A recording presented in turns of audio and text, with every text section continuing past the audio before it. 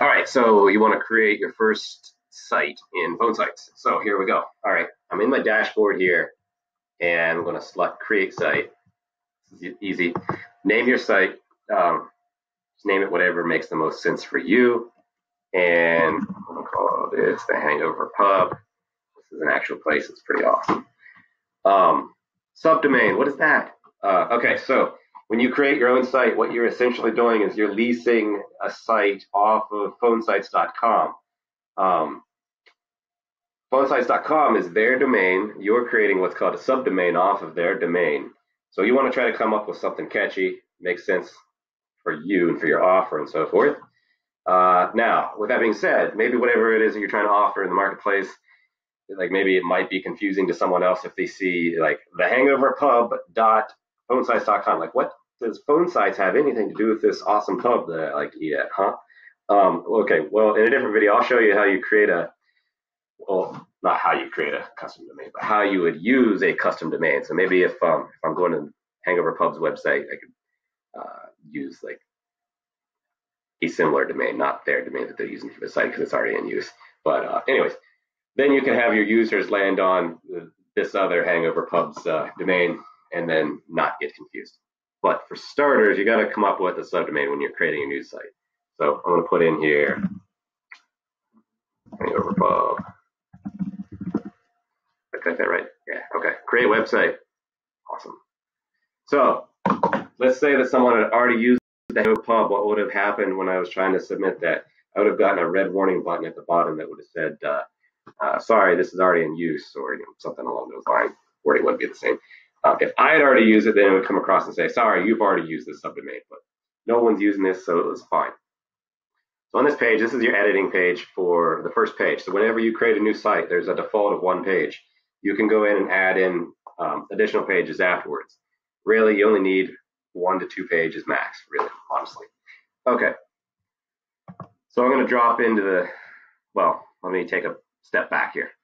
What we're looking at now is called the design page. That's where you're going to go in and add in like the headline, some text about your page, change the background color, add in a logo, add in maybe some images, maybe a carousel of images. We'll do that later in a video.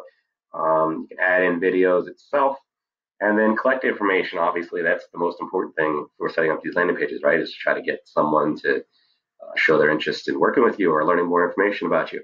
All right, so let's take a stab at this. So I'm going to drop in my YouTube video for the Hangover Pub. So let me save that really quickly. I won't lose that. Forget that I was dropping something there in Notepad. That's just for later. All right, so now I want to go. Now for headline, you want to try to get really, really creative here. You only have a few seconds to take the interest of this person that's landing on your landing page. I'm not going to be creative right now. I'm going to be lazy. I'm just going to go out to their site. Look at their food, by the way. It's gorgeous. It's awesome. Look at that. Anyways, all right, enough of that. It's almost lunchtime. Actually, it's lunchtime. Okay, so I'm going to be lazy. This is not exactly creative stuff at all. I'll figure that out later if I want to. Now, subheadline. Do they have any text out here I can use? Just use that. Again, I'm being lazy.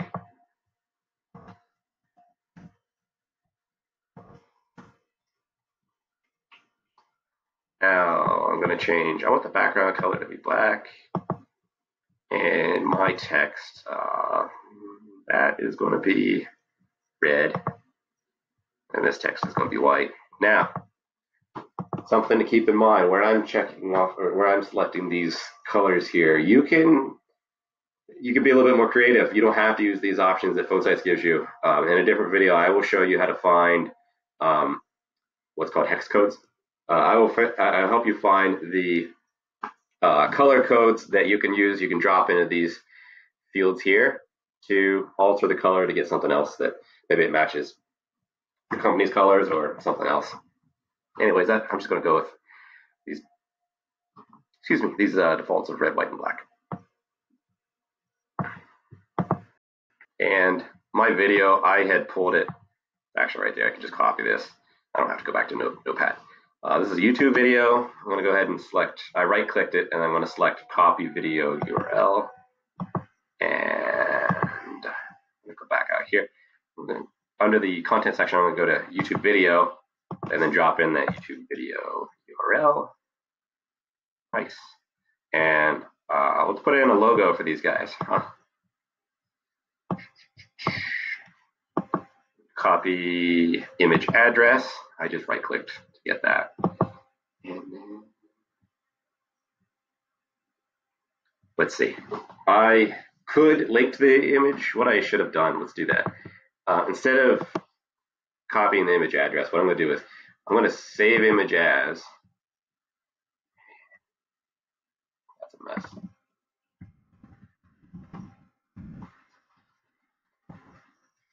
Rename that. Close that. And then I'm going to upload this. It's better to upload your images that you're using. Go to desktop. Word of advice, I would create like a default folder on your computer, maybe in Drive or on the computer itself, where you store your images. That way it's nice and handy for later on. Select that. And then I need to go down and actually select the image after I've uploaded it. So I'd say use image and select save. Let's take a look at what we've got here so far. So go to view. And now, as you can see here, I need to fix my logo. It's really, really small and it's left centered. Now, before I do that, really quickly, I want to show you something. Notice how right now the logo and the text, they're all pretty much aligned, except the logo at the top obviously is left aligned, but everything seems to be centered. The reason for that is PhoneSites is optimized for mobile like hell. So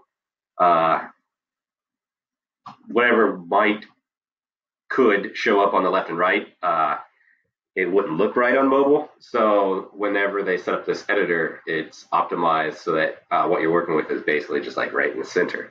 Let me show you how this looks on my phone really quickly before we go back in and fix that logo, which is a mess. And that's a different funnel. So this is, hang on. If I was thinking properly, I would just go into my history on my phone and find this. But I'm typing this out because I'm a moron. All right, there we go. So as you can see here, it looks pretty good on mobile, right? Nice. And by the way, what you're seeing here is, obviously that's my laptop's browser in the background that we were working on originally, but this window you see in the front, this is my phone that I'm projecting to my laptop. So PhoneSites, it's really awesome for being able to create these on your phone. You can do it really quickly, really easily. It's much easier to work with PhoneSites than some other editor like, well, I won't say any names. Anyways, much easier to work with this editor on your phone than other editors out there. In fact, it was created to be able to do that. But for the purpose of these videos, I'm going to be doing them mostly on my laptop just because it's easier for me to be able to capture these videos and then be able to show you a wider picture. So anyways, I'm going back to the laptop here. I'm going to go back on my screen. So anytime you need to go back to the editor, you can go back in your browser. That is if you're from the view page. If we go into preview, as you can see here, it still has like the PhoneSites banner at the top and these images and so forth. So if you wanted to go back to edit, you're still in the design mode. If you wanted to go back, don't select back here, like in your browser. You would select these three little dots here, and then that'll take you back to the editor. But if we clicked on view, this actually takes me directly to the site. Like notice the URL changing up here and everything, and you lose the PhoneSites banner and so forth at the top. But when you're going through view mode, then you go back in your browser.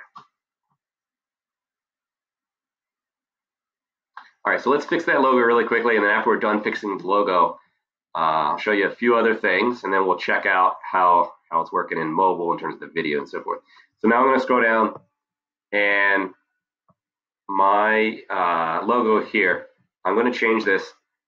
These three options here, this changes left align, center align, and right align, and I want this to be center aligned. The default is left align, and then I'm going to change this to I don't know, hopefully medium will be fine. We'll check it out in a second. And then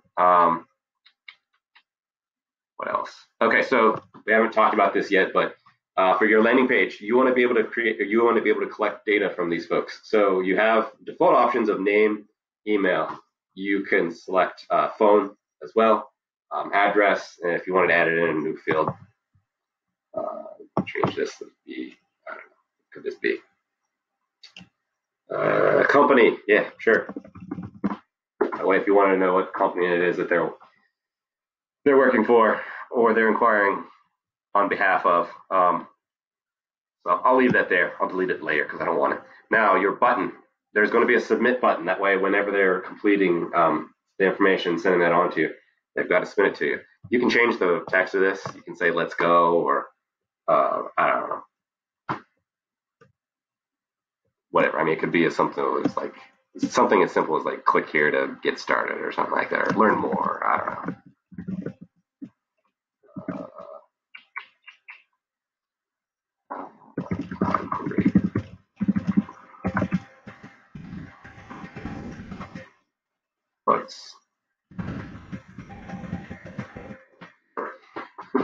And then you can change the button color.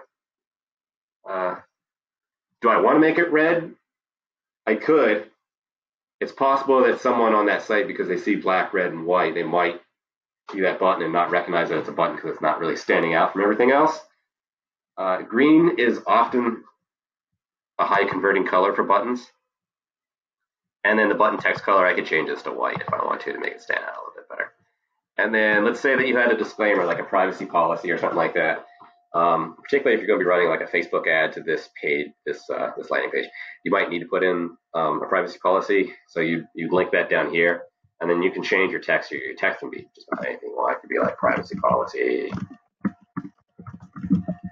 But you can also get creative. It doesn't have to be about the disclaimer or the privacy policy. You can put other stuff in there. Watch some of my other videos that I have. I put in here some text and some emojis and so forth, and some code driving people to use Facebook Messenger. So if people don't want to fill out that form at the top, instead of filling it out and hitting submit, they can just click on a little button that sends them to Messenger, and then they can start chatting with the business owner. Another option is you could set up Calendly for scheduling. What else? I guess you could probably like integrate like a menu. So like if I were to find the Hangover Pub's menu on here, I could like add that in here. That way you click on a button and it pops it up and you can check out the menu and so forth. And if they had ordering capabilities, maybe we could set up ordering through this as well. You can get pretty creative here. But for now, I'll just keep that as privacy policy. And I'm going to have to dig up, I have a link somewhere where if you don't have a privacy policy, there's sources out there on the internet that have like pre-created privacy policies that you can use. I haven't used it in a while. I'll have to find it, but you could use that for dropping in privacy policy. That way you don't have to go and steal someone else's privacy policy or coming up with your own. And this is obviously not a legit privacy policy, but and there's the link. If you don't put in a link here, but you put in something in the disclaimer field, I think once you like if an end user were to hit your landing page and then click on that, I think it's just going to take you. It's just going to basically refresh the page. It's going to like link back to itself.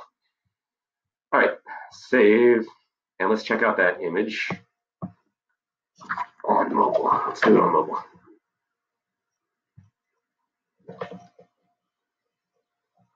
Go away. I'm going to refresh this. All right, logo looks much better now. I could make it even bigger if I wanted to.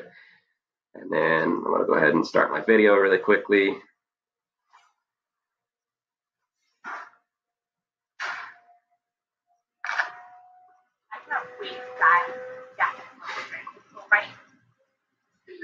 And I'm just clicking through to like forward to this. That looks pretty good. Okay. All right. Enough of that. So then I could send in my information. Blah blah blah blah blah blah blah.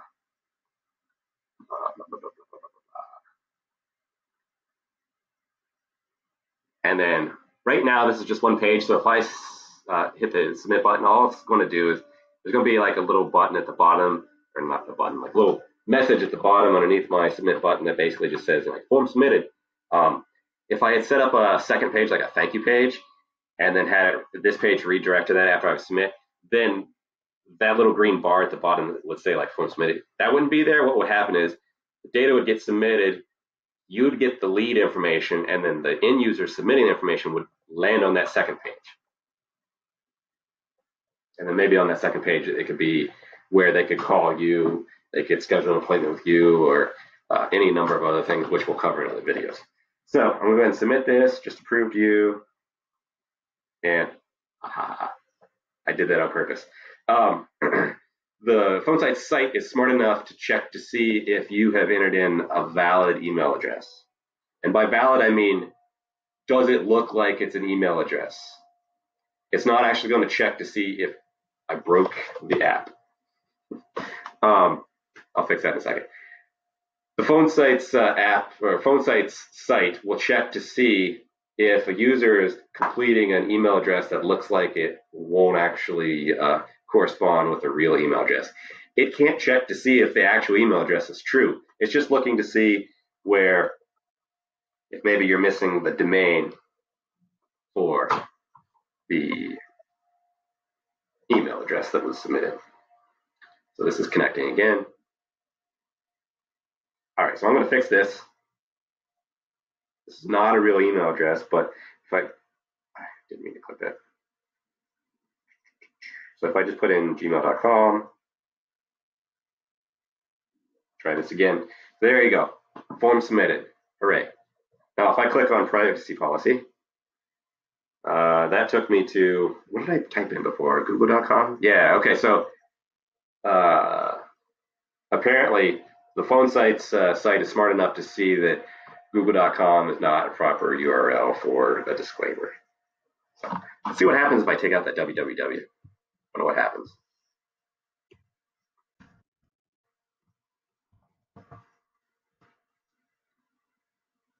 It still says it's not proper, but I'll put in something else.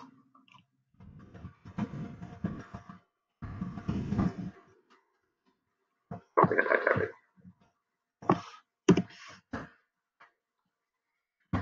So here we go.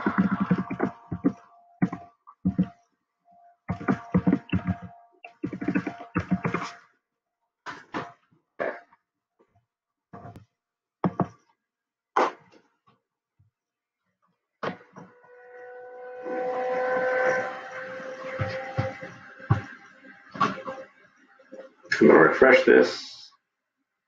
So now it'll load the page where I have the privacy policy updated.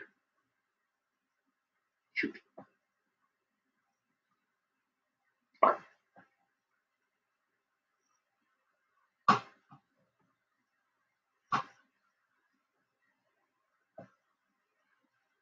There we go. Okay, so there, the link took me to this privacy policy. All right. All right, let's close that. Get this out of the way here. What else? Okay, so now that we got this first page created, this is all saved, looks pretty good. Obviously, you do want to make a number of changes to like make this more creative and put in something that would actually entice someone. I'm gonna go back out here and I'm gonna add a new page. And I'm not gonna go through all the steps for this one, but I'm just gonna pick a template. So there's a few templates already started out here. So this one's pretty cool because you can have the user call you right through this page here. So let's just go ahead and view this. And if I were to click on this, it's going to call this 215-260-1111 number. In a separate video, I will show you how you want to set that up to go to your phone number. But for now, that's the end of this video. Thanks for watching.